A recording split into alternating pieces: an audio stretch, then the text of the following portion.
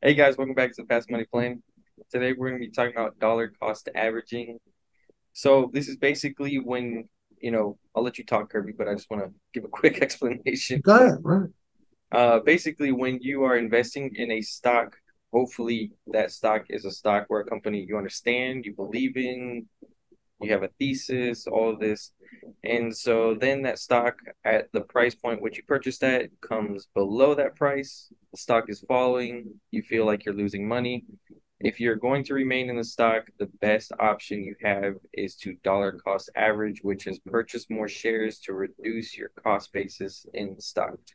So, with that being said, though, I'll let you say anything you've got, Kirby. Okay. While I sit here and try to adjust this screen to make it look like I know what the heck I'm talking about, I'm gonna share my screen once I take off some of all this goobly gop that I got on here. All right. Let me find you again, which is here. All right. So do I have the ability to share the screen? Let me see. Yep, I got the ability to share the screen. So what I'm gonna do is I'm just gonna transition over to this chart here. All right, let's see it. All right, and this, can you see it? Yep. All right, so this is the daily chart of the SPY. No, that's the 5 minute chart. Let me go to the daily. All right, so this is the daily chart of the S&P 500, and then we'll just take it back. We'll take it back to the beginning.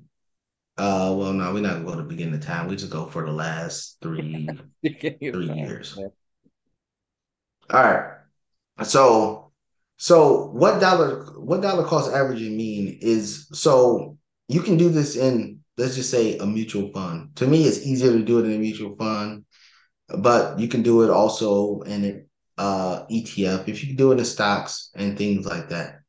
But for me, I like the dollar cost average more into dividend stocks or SPF, the QQQ ETF, or a mutual fund that is indexed to one of these different ETFs that's indexed to the SP 500, that's indexed to the NASDAQ or the NASDAQ 100.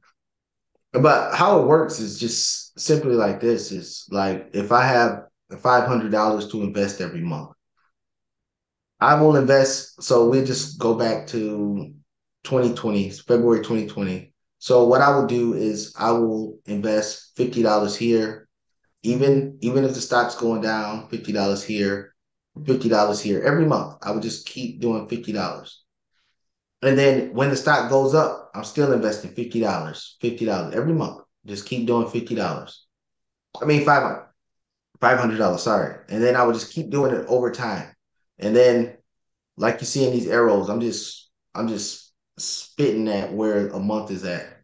But just keep doing $50. So all in all, your average, even though you're buying it at these different price points, the average of the amount that you will put in will give you a cost basis somewhere around this 384. Even though you bought it in the highs, even though you bought it in the lows, if you just keep doing it over time, your average will be lower than where the stock price is.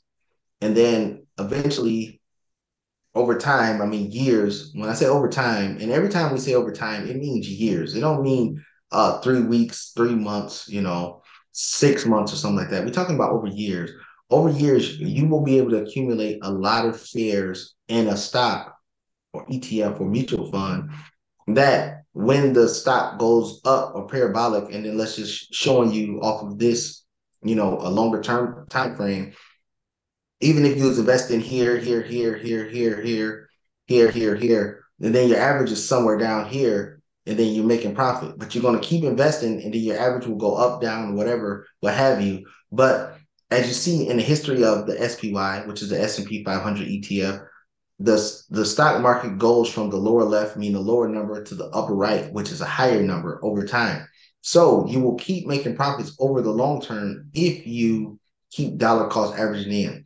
So one caveat to this, this is what I do, and I'm not recommending everybody else do it, but so I have a set amount, and we'll just stick with the $500 mark. I invest $500 a month, each month, no matter what the stock market is doing, up, down, or indifferent. But when I see in situations where the stock market will go down, I will double that amount and then go to $1,000 a month when the stock market is going down. When it gets back up to the level where I was putting $1,000 in, I will just let it. I will take off the $500 and go back to $500 a month while it's going up. And then when I see a down period like here, like 2019, then when I see it going down, then I will go to 1,000, and then it go back to 500. And then when you get the COVID crash, which you see here, then I will go back to 1,000 a month, 1,000 a month. And then when it gets back over to the level that I bought it at, which is up here, when I went to 1,000, then I'll go back to 500. And then so we zoom in and then we go to this 2022 when Jerome Powell announced in Jackson Hole in October of 2022 that, I mean, 2021, that they will start raising interest rates. I knew the market was going to go down, so I started doubling my allocation back to 1,000, back to 1,000, back to 1,000. And then my number was 4,200 on the S&P 500, then I will go back to 500. But I never stopped putting money in to dollar cost average at the 500. I just get more aggressive and put more money in when the stock market go down so I can accumulate more shares at a cheaper price to bring my cost basis lower. So when the stock goes up, I make a lot more money when the stock market goes up. Alex, you got any questions about that? Yeah, pull up Facebook Meta because I want to talk Yep. about this one because this is one that I actually dollar cost averaged, not including. I also did like Amazon, but Meta was like the best one I got. So I started Mm-hmm. buying when it dropped at the 200 range. Um, Okay, hold on, let me zoom into there. Well, the meta was at 200 around yeah, here. so I started buying around This there. 2020, this 2022. Right, So around here. right, Okay. right. So I started buying around Mm-hmm. there, and then so I have it in my Roth. So I was buying it like Okay. every time we were contributing to the Roth is when I was buying it. But every time that I did purchase shares, it was below 200, but I started at 200, and then eventually I actually got it down to my cost basis at 148. I wish I had gotten more as it was down there at the like 90 range, but 148 is where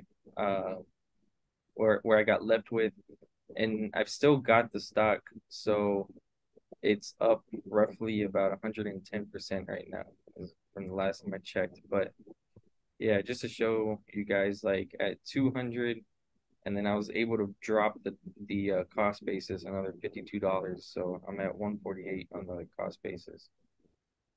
But yeah, and then so And then now, another, you're sitting up here with a yeah, huge profit.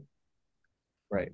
And simply that's how it works. And that's how dollar cost averaging works on anything. Like Alex did it in a retirement account, which is fine in individual stock. But like I said, I usually recommend it on stocks and I mean on dividend stocks and ETFs because again, the dividend, you can also reinvest the dividend, the dollar cost average in, and then you're putting money in and then letting that roll and then bring your cost basis down over time. And then when you bring that cost basis down over time, when you get a parabolic move like this, you're making way more money than just buying it one time here and then going through all this headache and then heartache and then confusion and then you bought it at 200, your cost base at 200, then you're at 308. So if you just bought it at 200, you're at 308, you only up 50%. But if you cost base in, and then you get a 148 cost basis, and then once it gets back up to 308, now you're at 100% return instead of